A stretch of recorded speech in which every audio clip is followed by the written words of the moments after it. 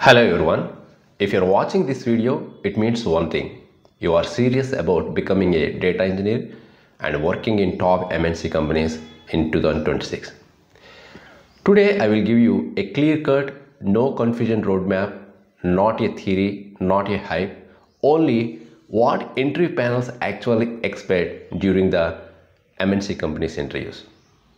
So by the end of this video, you will know what skills you have to focus first to crack data engineering interview, and what are the things you have to ignore, and how interviews really happen in 2026, and how freshers and experienced candidates can crack data engineer roles in the upcoming years, that means in 2026.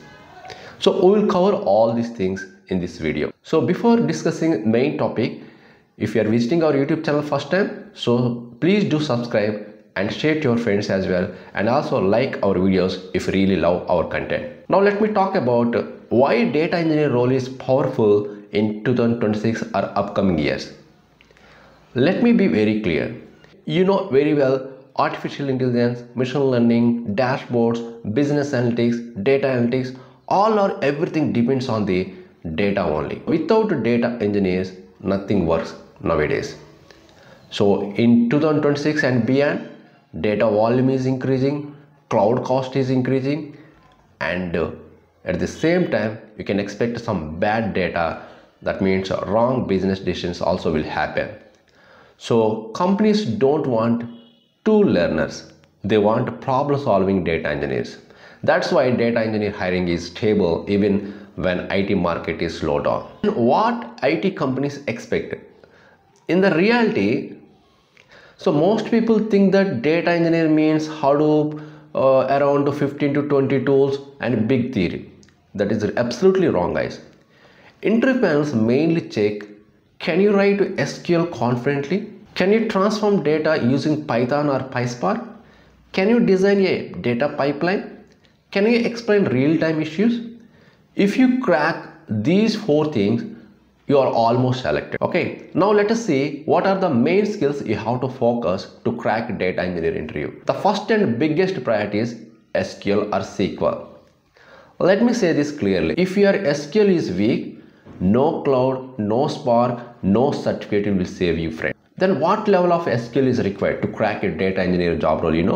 You must be comfortable with joins concept, inner, left, self joins, and also group by and having class skills, and Windows functions such as row number, rank, dense rank, lead and lag, and also CTE, data duplication, time-based data. You have to must be write SQL queries based on.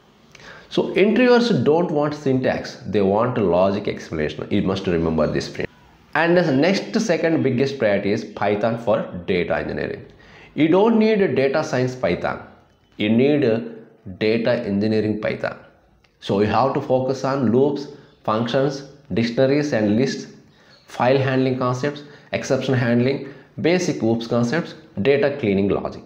And the next skill is you have to prepare PySpark. This is the backbone for data engineer, guys, in the upcoming years. And what interviewers expect in PySpark, data frame API, Spark SQL, joins and aggregations, Windows functions, handling nulls, partitioning, broadcast join concept, performance tuning basics. In interview, the interview panel can ask like why Spark instead of SQL or Python. So if you can answer this clearly, you can stand out, guys. And next main skill is cloud.